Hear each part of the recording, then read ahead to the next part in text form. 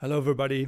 I enjoy doing the live streams so much, I decided to try to do them once a day for an hour or so. So I just got started. Let's see if people are coming into the live chat. I'll interact with you. It surprises myself a little bit that I keep having stuff to talk about, which is necessary if you want to have a show, right? And so I made some notes for today. I got my notes over here. I'm going to go through some topics and maybe I'll start with something on a personal note. Like when I was younger, if I would be invited to like a social event, like a birthday party or something, I might have felt like unwanted in a sense that I didn't know for sure if I was supposed to be there, if people were going to like me or not. I suppose lots of people have that kind of feeling. But I would then decide to minimize myself, basically sit in a corner or so. Even though strangely I was actually an extrovert, but I had a troubled childhood basically, which led me to believe that I was not wanted or wasn't supposed to be there. And so as a consequence of that, when I went to a birthday party, for example, I minimized myself. I did not really interact with people. I didn't seek them out. And then I'm thinking to myself, I'm doing what is expected of me, right? This is how it is, right? And it's not. So, and then I noticed that other people there get frustrated with me, like, why isn't he more active? Why isn't he more talking more? Even though I wanted to, because I'm naturally quite an extrovert, right? But I just didn't know for sure if I was accepted, right? But the people did accept me right off the bat, basically, and they were simply frustrated with the fact that I didn't approach them or didn't talk to them or didn't interact with them, didn't give them the social interaction that they were there for. They wanted to have social interaction, right? And so that's why those people would then sometimes, some of them might get a bit angry with me. And then I misinterpreted that anger, thinking that, oh, I should make myself even smaller to get out of the way of these people. I didn't want to anger anybody. And that's what I did wrong. Now I understand this, is that most people do enjoy my social interaction. And so I should just approach these people anyway. And in the rare occasion that someone really doesn't like me, I'll just avoid those, but that would be an exception almost. At least in the normal human, social interactions, those kinds of things are exceptions, I'm going to put my browser on screen because I can show you some images while I talk about things.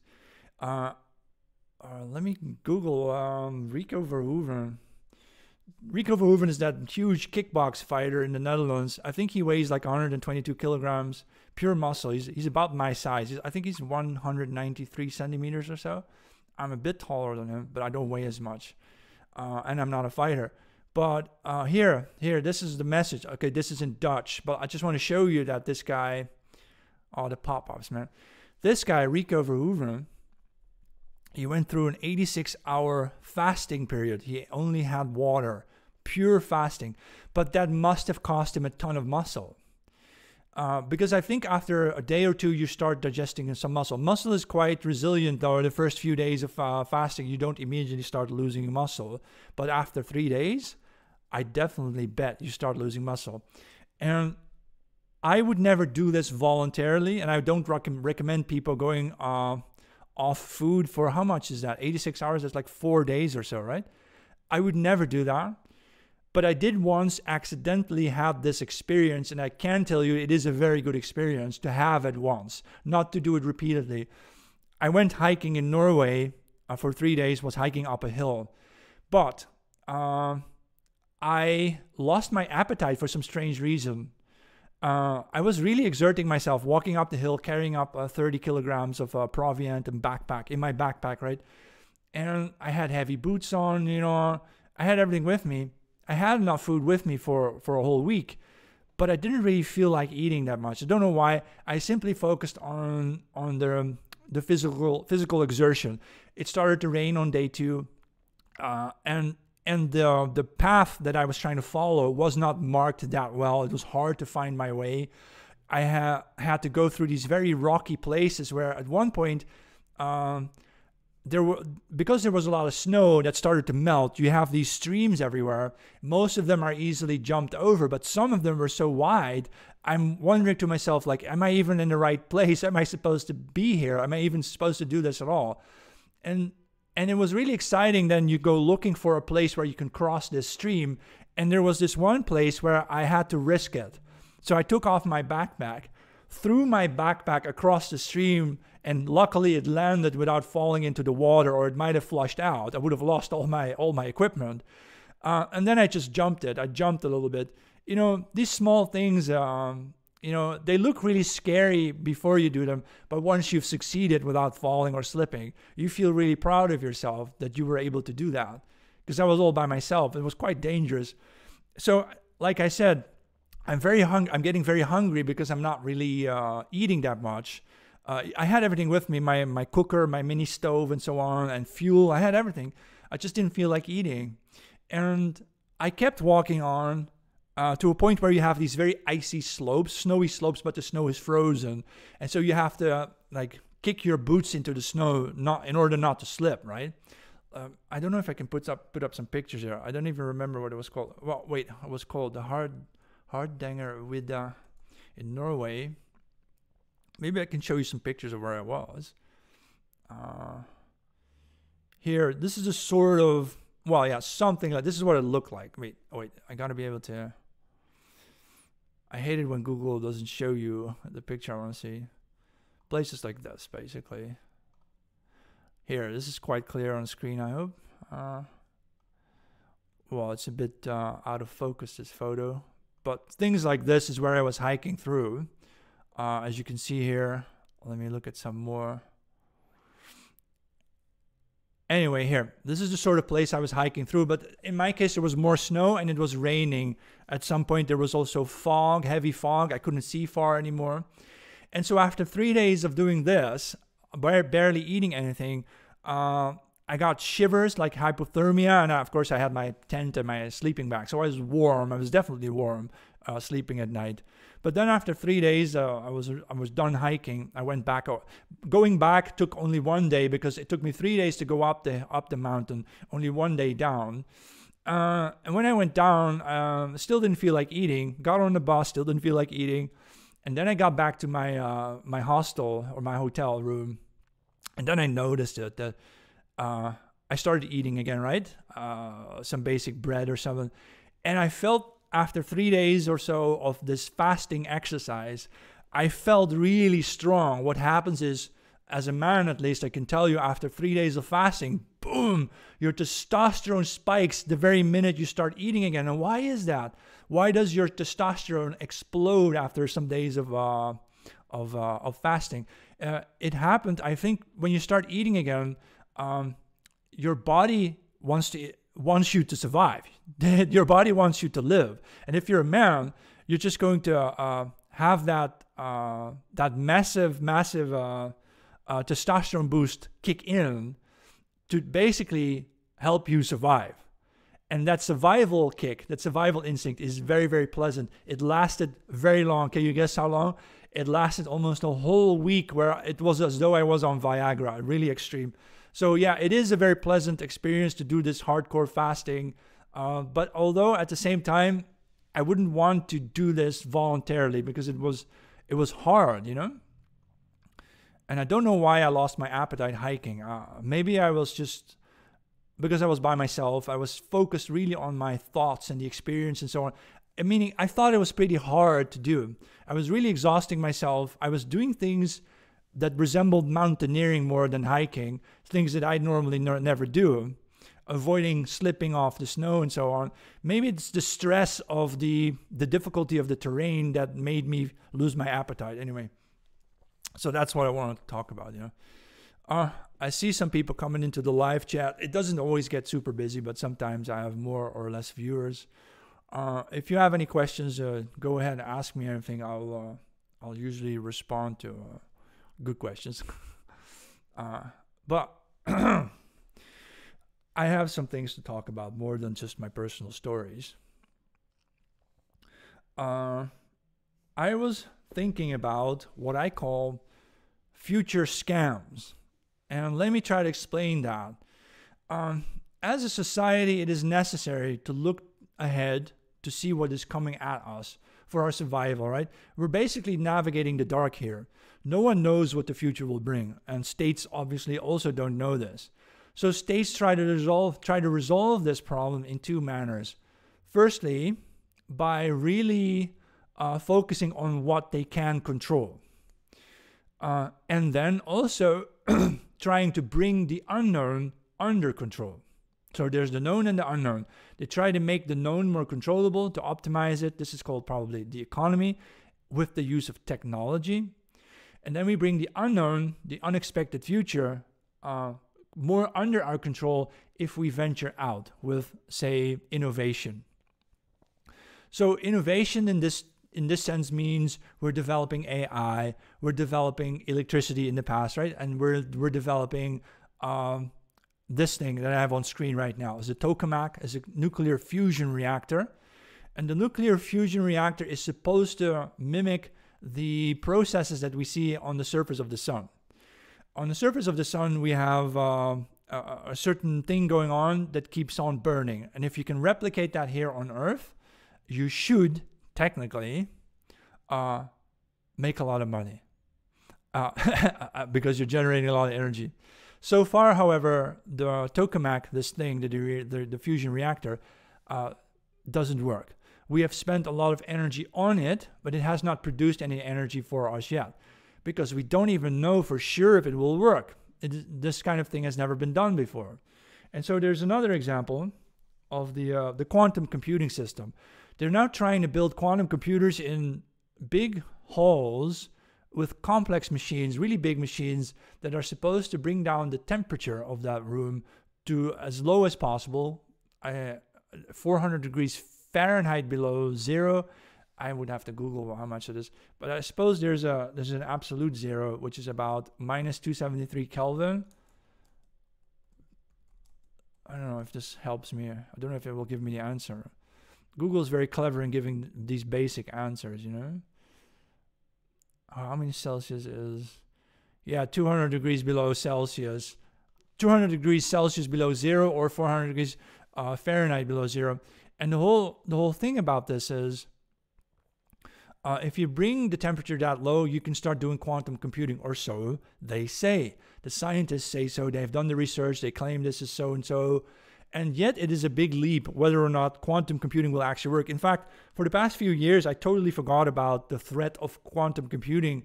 I used to be more up to date about it because I was working in crypto a few years ago. So quantum computing could be a threat to certain cryptographic proofs. But it turns out even Bitcoin is actually quantum proof already. Anyway, the new addresses that start with the number 3 or so, they are actually quantum proof. So that's solved. But it doesn't appear to be a threat anymore, does it? If you forget about something like this, oh, it's not even a big deal anymore. What are we waiting for? Just get it to work. But they haven't gotten it to work. Presently, there is no real quantum computing going on, you know? So yeah. But my thing is, this is probably what I call a future scam. We're working on the tokamak, the nuclear fusion. We're working on AI, working on quantum computing. Nobody knows for sure whether these sorry, my tongue twists sometimes when I try to pronounce English because I'm Dutch, right? So we don't know for sure if these technologies will actually work. Oh, hi, it's my online friend Sophia. I wish I could stay and watch. Keep going, yeah. I'm gonna do these live streams daily almost. I will talk about all sorts of things that will help our people ahead. And so thanks for joining. And I wanted to explain a bit about what I call these future scams. Is that big corporations, they sell you AI, they sell you quantum computing, they sell you the tokamak, the nuclear fusion reactor, and they keep telling you these things will one day become real, right? But what if they don't? Do you know what happens if this nuclear fusion doesn't actually work on Earth? What happens is we burnt a lot of money without results. They say that this is the reason why, for example, the Roman Empire collapsed. Namely, the Roman Empire at its height, at its peak, needed a lot of energy, a lot of resources. So they used slaves, but slave labor obviously is limited. You need to house and feed them, so there's a limitation to how many slaves you can actually use in a society. And at the peak of the Roman Empire, about 50% of the 50% of the population was a slave. And in those days, the Romans didn't have access to oil yet. So because they could not innovate the technology fast enough to keep up with the growing energy needs of the empire, that is likely the reason why the Roman Empire collapsed from within, and then, the Germanic barbarians, quote unquote, invaded Rome and sacked Rome, so to speak, right? Someone from South Africa, hello, how are you doing? And so I think it's entirely possible if that the Western power, or say the modern world as a whole, including China and Africa, that we will not be able to develop the technologies needed to advance ourselves. Say that the tokamak nuclear fusion doesn't work, AI isn't really intelligent, is it? It's fake. And then you have the tokamak and the quantum computing. Say quantum computing also doesn't work. Say, right? So imagine a scenario where these big promised technologies don't actually come to fruition. They don't materialize, right? And you know what happens then? The society will necessarily have to shrink. If you cannot get access to the technologies you need to keep funding your growth, you will see a collapse of your civilization. Now, I don't like to predict doom and gloom, but I do want us to be prepared for the situation, for this bad outcome, in case technology just doesn't work, you know? Oh, one more from South Africa. Balthazar. How are you doing? And so I think we need to think more sanely, more logically about what's going on in our world. We have to prepare for the possibility that we will not be able to have access to these advanced science fiction technologies, and that humanity may need to do something very different. What, for example, might happen if we are unable to keep up, in terms of energy, unable to keep up with the population growth in the world? The population will have to shrink, but what will that look like? Well, technically, it's not even Europeans doing the damage here. The European native populations have already reached a peak and are already shrinking. The only reason that countries like Germany or the Netherlands have a seemingly growing population is due to immigration. It has nothing to do with the births of native children. They are not being born anymore. Just people are not having those children anymore.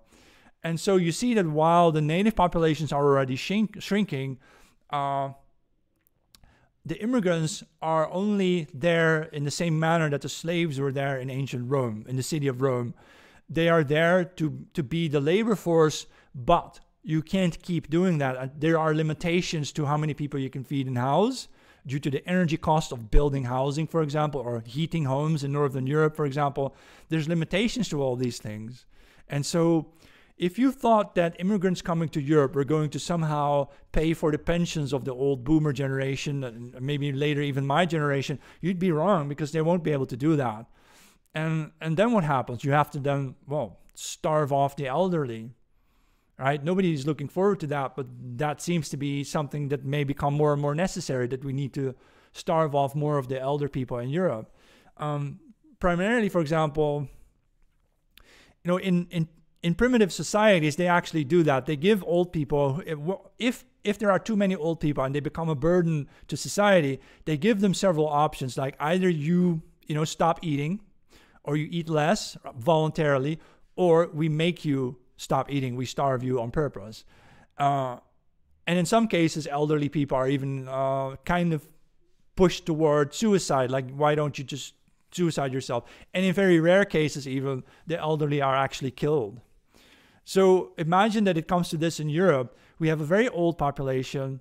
We have like many people over age 50 in Europe. It's ridiculous how many people we have here that old, whereas the younger generations, despite immigration, are very small relatively. It's totally impossible. The young generations will not be able to take care of the elderly in countries like Germany or the Netherlands or Belgium. So you come to this point where either we magically learn to house millions and millions and millions of immigrants just to take care of the elderly, or we accept that the elderly will have to go. This is very rude, but nobody likes to talk about these kinds of things. Everybody thinks that we'll manage this, but I don't believe in promises like that.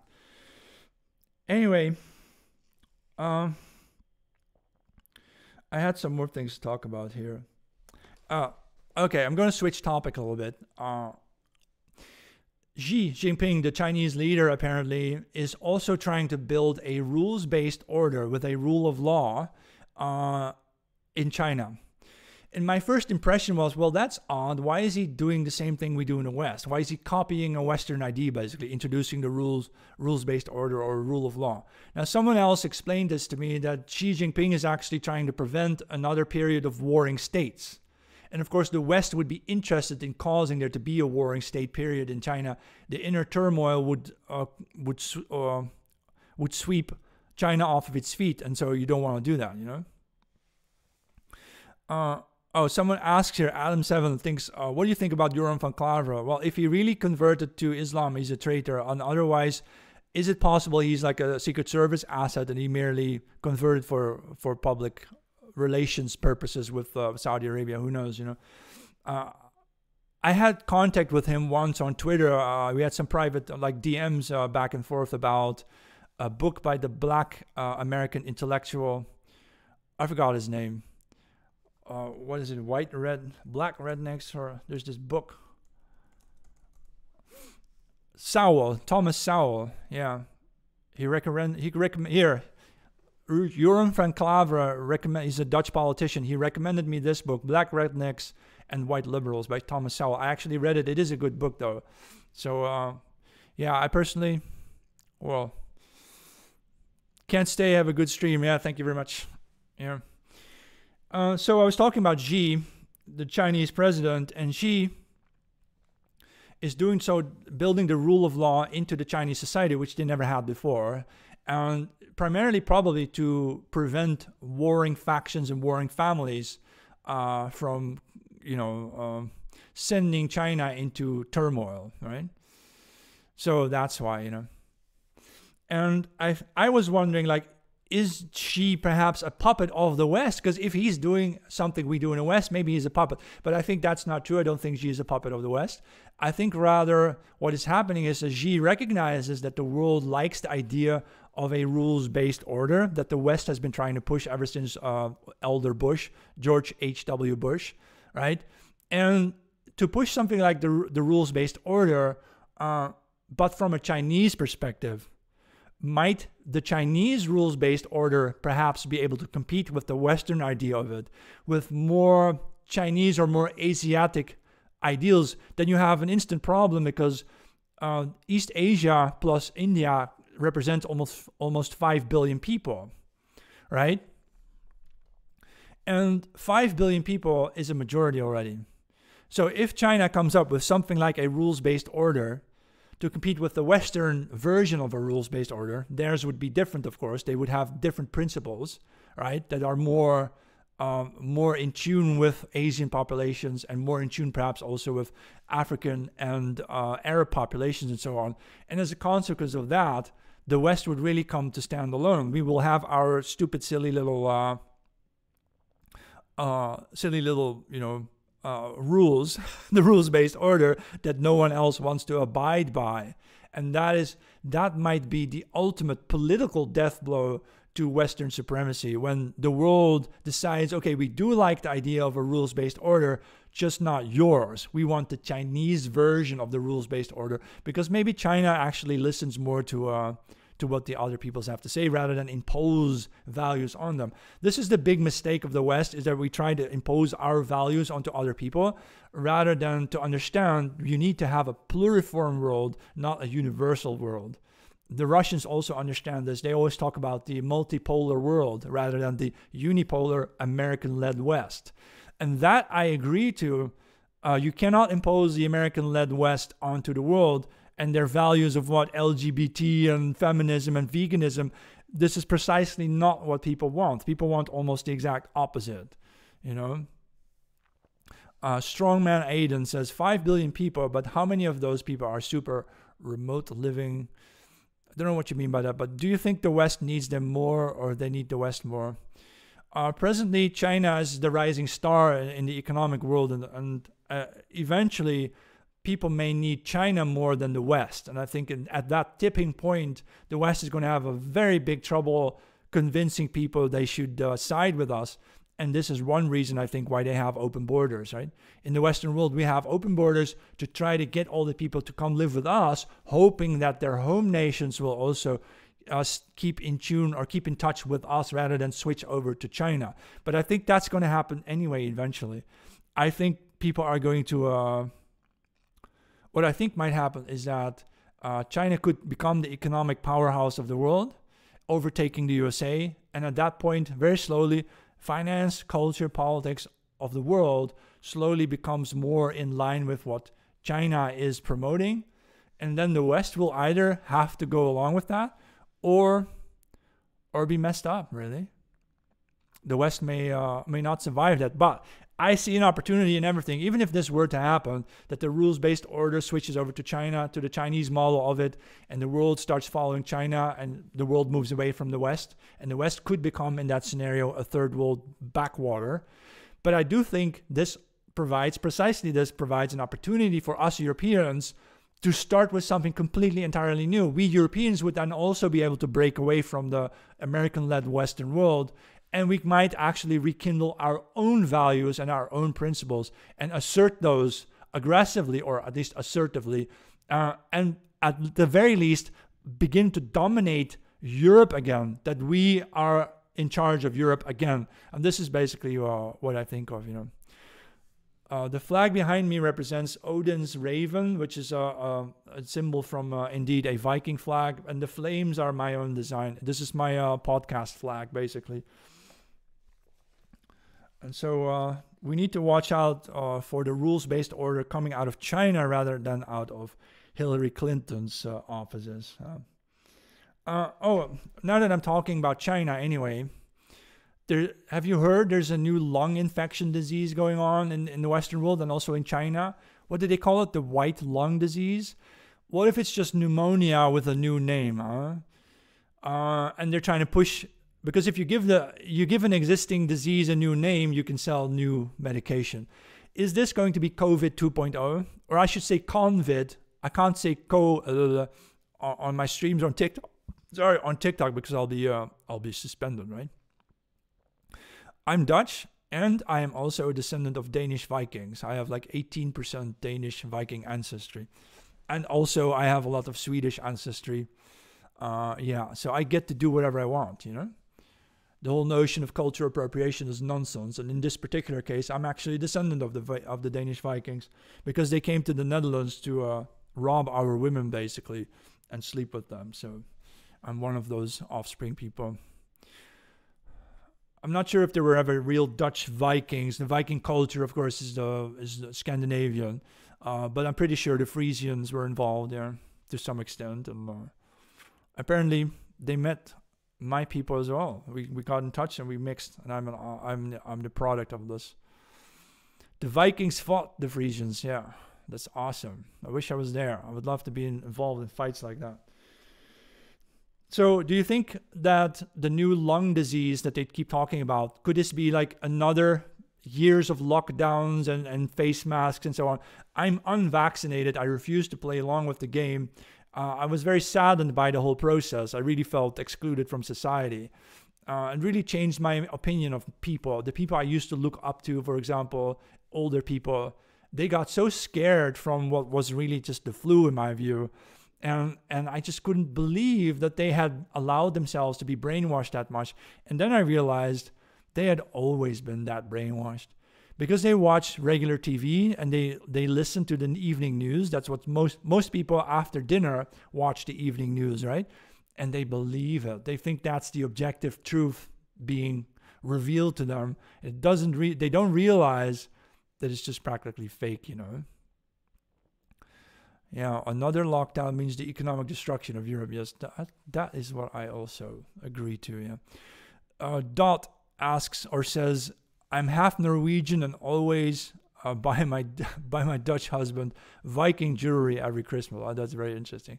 So there are women watching my show, or also, only 20% of my viewers on TikTok are women, 80% men. So I kind of tailor my content nowadays for this kind of audience, you know. Unfortunately, someone says they were vaccinated, but they don't feel good anymore. I hope it was not caused by the vaccine, you know. No more shots. Well, I never had any. I'm never going to take them. I just don't tolerate this, you know. I'm lucky that I didn't take the vaccine, yeah. We'll see. I might get in trouble for not being vaccinated in the future. I might be excluded from society again. So it's a risk I took, and I'm going to stand by it. I can't condemn people who took the jabs, because the pressure you got from the media and the government, it was astonishing. The way we were all basically told that if you don't take the jabs, you're a racist, fascist, Nazi, nitwit, whatever. It's really bad, you know. So I hope that we are not seeing the birth of yet another lockdown phase, because, you know, I've had enough of this. Oh, I have this big topic as well that I wanted to talk about, is that I had the idea today. I was walking to the supermarket and I came up with this strange idea. What if leftism in general is actually a corporate front? Like the whole thing we call leftism nowadays is a corporate front. So let me go through some examples here, what I mean by it. A study in Spain showed that a 17% increase in population due to migration led to a 50% rise, or 50% or more rise in housing prices. The real estate went up. Obviously, you have more people, more demand for real estate, and all of a sudden people will have to work harder to make more money to pay for their mortgages and so on. And so what if, and of course this report from 2013 from Spain, of course everybody in the real estate world must have read that kind of report, right? And do you see what I mean by this?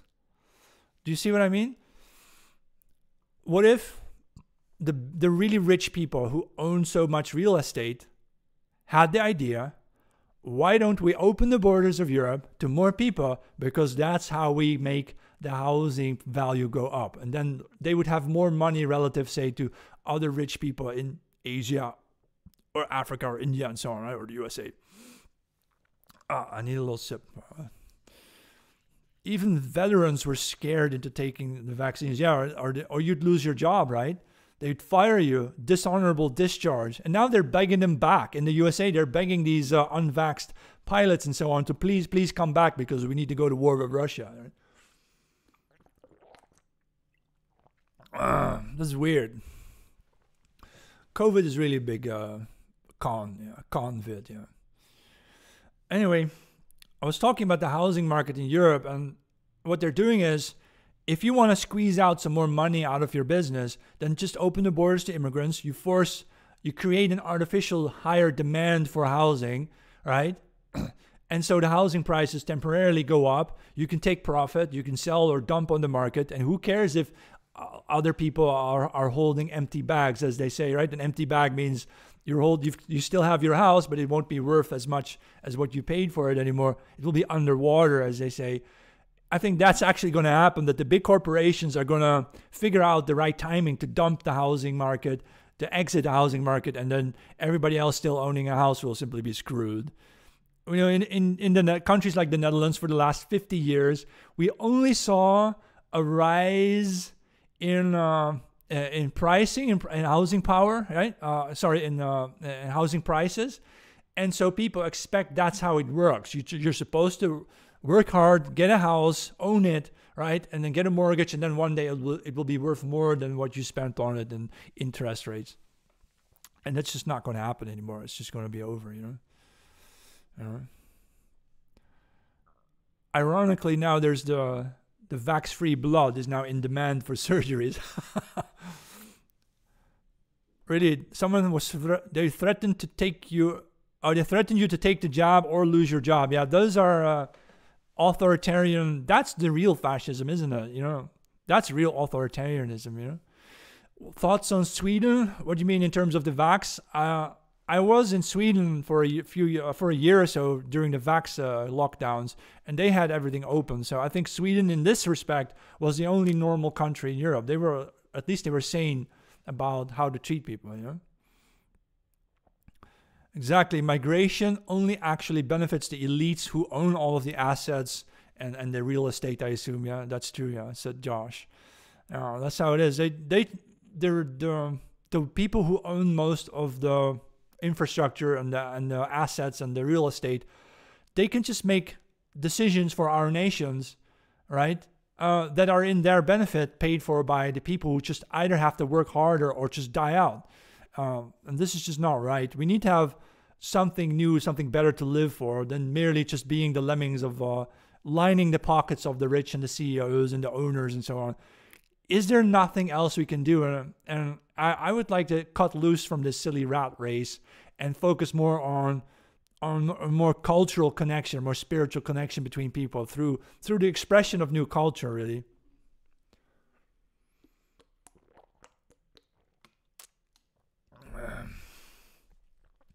So in a larger sense, I was talking about leftism being a corporate construct.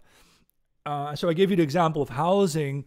They will tell you we need immigration because of humanitarian reasons and universalism. We're all equal and the world belongs to everyone. And really, it's just about lining the pockets of the big real estate multinationals. And then you also have, for example, veganism. Why would veganism be merely a corporate excuse?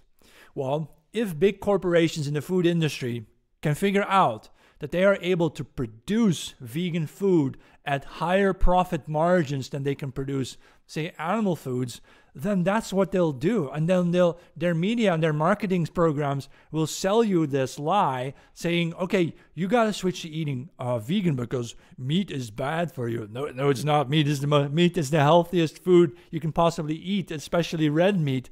All right, grass-fed red meat is the healthiest food in the world for everybody, for all human beings. And then they tell you not to eat that because they say, well, don't do it for yourself. Do it for the animals. You don't want to. I mean, a cow is like a big dog, and you wouldn't kill and eat your dog, would you? Right? So that's how they talk to you. When really they just think they can make more money off of selling vegan food. It's a profit margin scam. But then again, leftists, they believe this. They buy into these lies that are really corporate lies.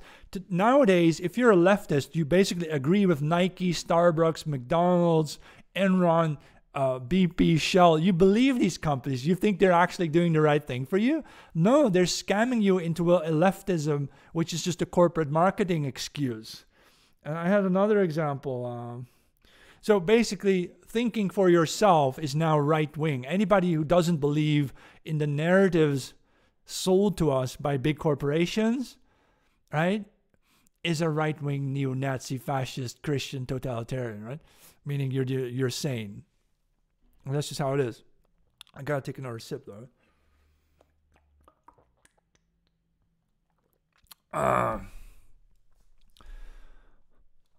Oh, wow. Wait, I have this one. What you see on screen. You see that the 19-year-old weirdo on the left? He looks like a clown, man.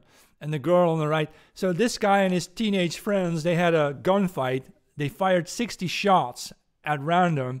And the girl got accidentally hit. She was probably indoors. And she got hit in the head. And she died in a hospital. 19-year-old girl or so. And or 17-year-old. And you know how weird this is? Whenever something like this happens, where a random, racially confused person kills this beautiful, pretty young girl, right? The local news mention it once, but the big media, they never pick it up. They never talk about it. Maybe I'm going to do that. Maybe every time I do a live show, I'll bring up one of these cases just to remind people, like, hey, we can't keep doing this. This shit has got to go. It's just evil. Jonathan Lewis, do you remember that name? That was a kid who was stampeded to death by a pack of these. And then you have like the kid in Crépole, France, murdered by 20 foreign combatants, Islamists who wanted to kill white people. You had the children stabbed in the French playground and the children stabbed in Dublin and so on. It happens so often, but the local media, they mention it once and then forget about it. And then the next one comes up, right? It's just so crazy, Oh, there's a channel on Telegram called Every Day. Yeah, and they show you this? Okay, that's really great. I'm going to have a look at that as well then. So I can also then mention this on my shows every day. We need to make it very clear to people that diversity means death. It does not mean strength. Yeah, Jonathan Lewis, yeah, his friend was being mugged and he said something or stood up for his friend and then he got stampeded to death. It's awful, you know. You know. We'll never vote our way out of tyranny. No, you either have to leave and start over or revolt and fight back. But they don't want us to do either of these things. They don't want us to fight back. They don't want us to revolt, but they also don't want us to leave. We can just get up and leave and go somewhere else. Or I don't know, we could move to Siberia, you know, as an example, and just start over. But they don't want us to do that either because they need to milk us dry before they allow us to die. You know, that's what it really is. Clear them out, clear them all out, yeah. That's Jonathan Bowden's speech, right? I do listen to these speeches because, of course, they Jonathan Bowden, some of the others, Mosley, they speak really well in English. They were great speakers, you know. I made notes today because I have a lot of things to talk about. I was just looking up, see what else there was going on here. Yeah. I mentioned this today that what if separatism is our only real solution? Today, Joe Biden posted a tweet, and now, of course, he doesn't write his own tweets. There's a staffer who writes these tweets, right? President Biden sent out a tweet saying, well, the inflation percentage went down a bit, therefore, companies should stop charging more for their goods. But the whole point of inflation is, as long as the inflation number is positive, the prices keep going up. If there's inflation, it keeps going up. And so just because inflation dropped from 3% to 2.5%, then the prices still go up. They don't actually go down. But of course, the staffer who writes his tweets doesn't understand the economy, right? And can you guess then who is really writing those tweets? It's got to be a member of a certain demographic who don't grasp economic abstractions or mathematical abstractions very well. So it's Obama. The Obama administration, this is Obama's third term. Biden is a puppet. The Black Panthers have their arm to their elbow deep up his ass. The guy is a puppet on a string, you know. Do you think Gen Z is too far gone to change? Well, I don't know. I think the younger generations, Gen Z, Gen Alpha, they're the last generation or the best generation. You can't really do much, you know.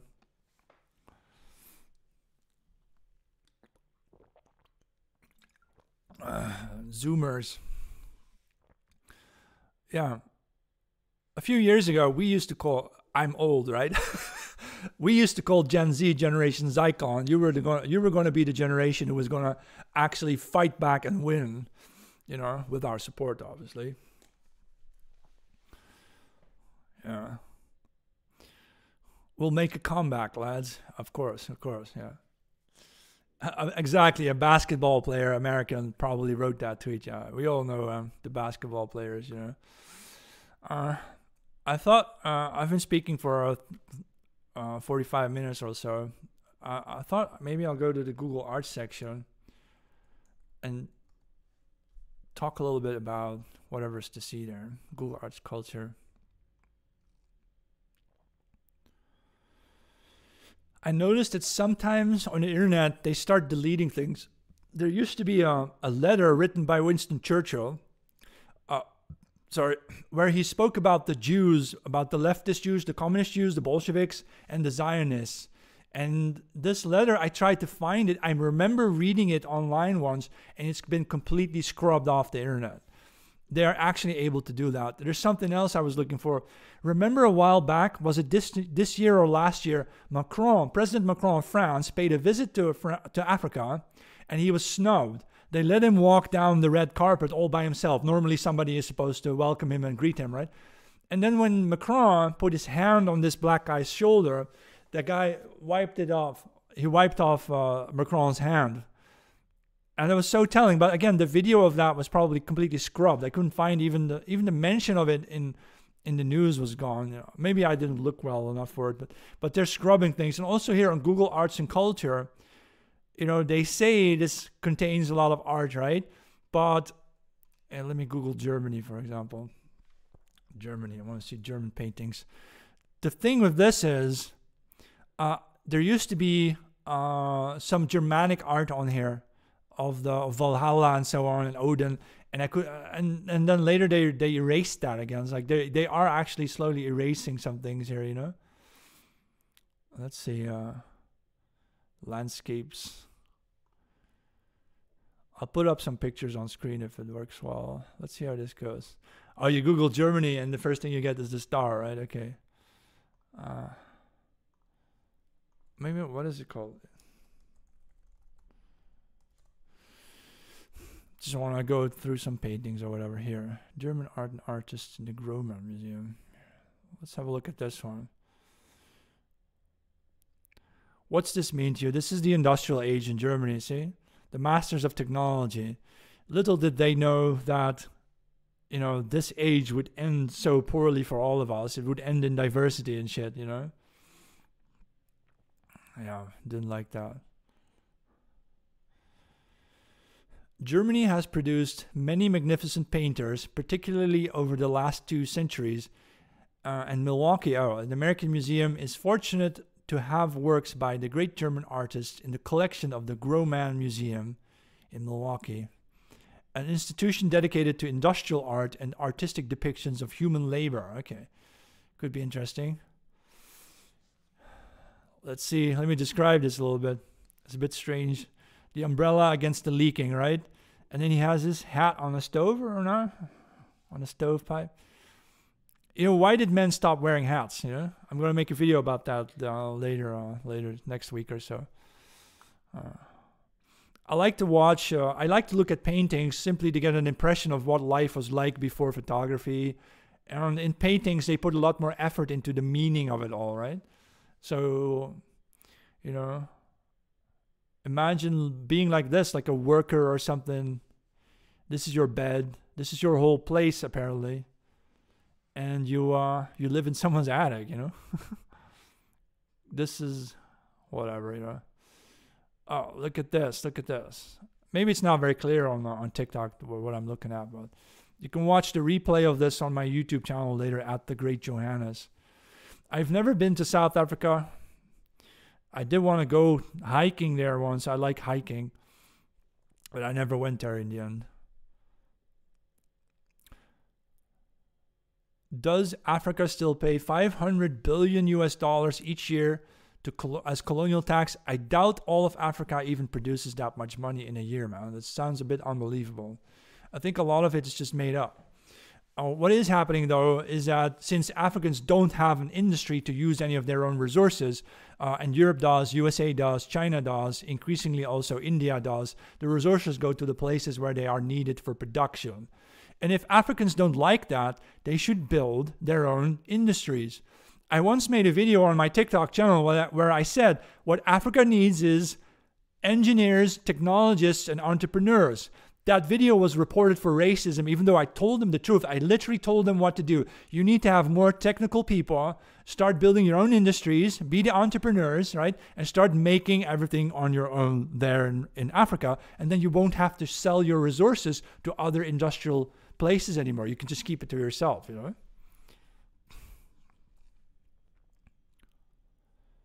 I love pictures like this. Here. Life on a farm. Let me see. They're growing potatoes here. It's a potato field, and they're reaping. They're reaping what they sowed before. You know, this is, and in the background you have some cattle there apparently. Yeah. But this is how a lot of people want to live, right? You want to have a farmhouse out in the field. Oh, look, if you look closely in the top left, there is actually a big farmhouse there. The triangular shapes are farmhouses. And you can have a big family. You'd be outdoors most of the time. You know, even the women and children can come to help. So you will be living with your family. Nowadays, a man goes to an office during the day. You don't see your family. You're away from your family. But here you can be out in the field and you can see your family. Your kids can come along to play next to you. and your kids can be, you know, you actually have a much better connection with your children who are actually also from the earliest ages able to help you out. You know, children, when they become 2 or 3 years old, they can walk, they can talk, they can start operating machinery. And when you have a farm, that's why you want to have 5 or 6 or 7 children. First of all, it's easy to feed them because you have a farm. And secondly, the children, they actually help out on the farm. They can do all sorts of tasks. They can milk cows. 5-year-olds can milk cows, right? So I suppose you shouldn't overexhaust them, all right?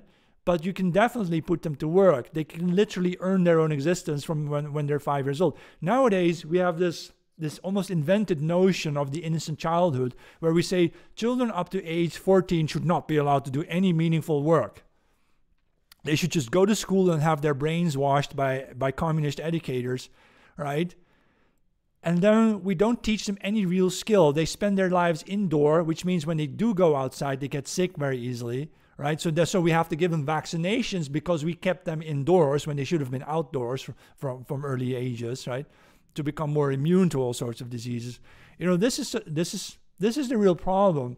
We transitioned Europeans from a largely outdoor rural life to an indoor office life and a classroom life, and we called it progress, but really it harmed us. It harmed our spirits, our souls, our minds, our bodies.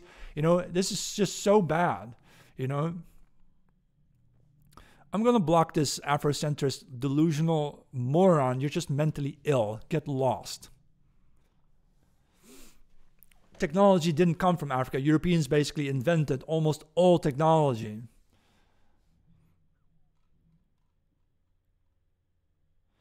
What's this? This is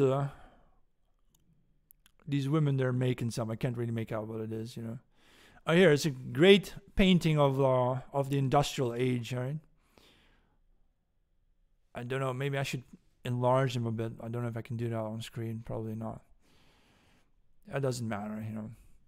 Just go to Google. I typed in German Impressionism, and then you have this one. There's a gallery with these industrial paintings. So a bunch of guys doing some hot firework. Okay. We can expand it a little bit. Oh, that's it. That was it already. That was it. That was this whole gallery. Well, I liked to see it anyway.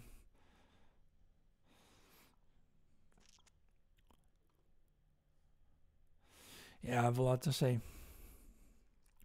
All right. I'm going to close this one.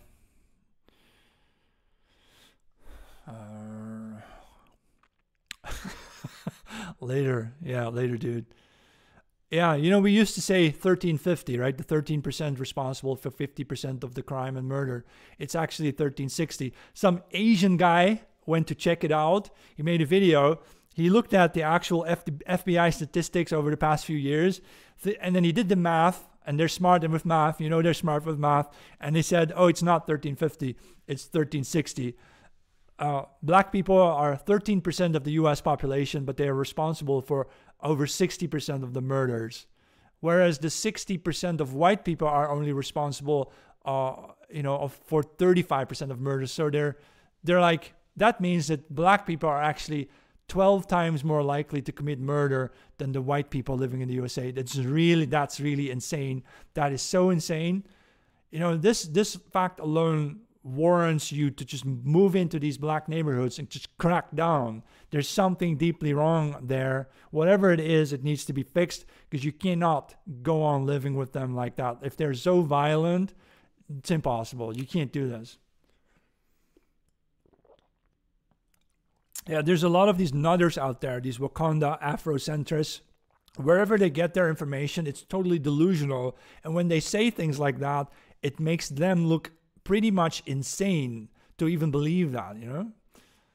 Because Asians don't believe that, Indian people don't believe that, Arabs don't even believe that, you know, Europeans don't believe it. You know, it's just them, these weirdo Afrocentrists, you know? They're not all right. You know?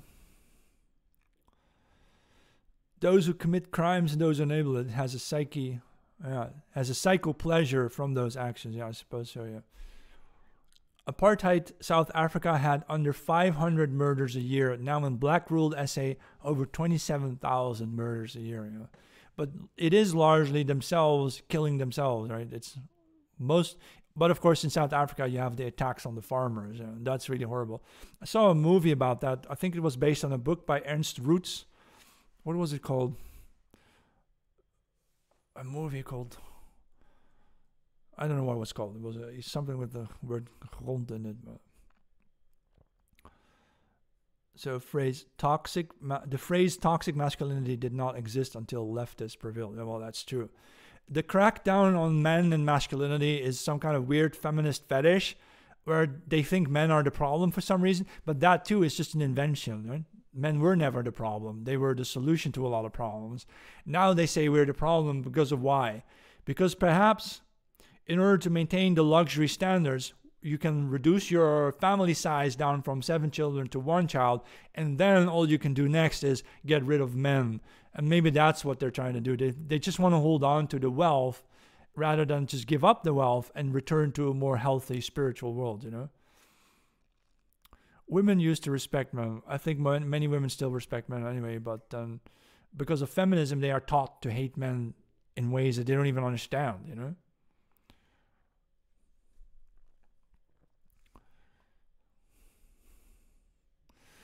All right, I'm gonna close off this live because I ran out into the 50, almost an hour now. I'm gonna do this every day. So tomorrow again, probably around 7 or 8 p.m. European time, I'll be back here. You can get my subscription at www.jmk.info. That's my Substack, and I'm gonna repost this video to my YouTube channel at The Great Johannes. All right. Many men only want the physical thing and nothing else now. Yeah. I wonder, you know. I often feel that women are just so materialistic, they forget that men actually also need love, you know, maybe. And I mean this, the emotional love, right? And it's hard to get that from a woman too. So it's kind of the feeling is mutual, you know. But okay, have a nice evening and see you tomorrow.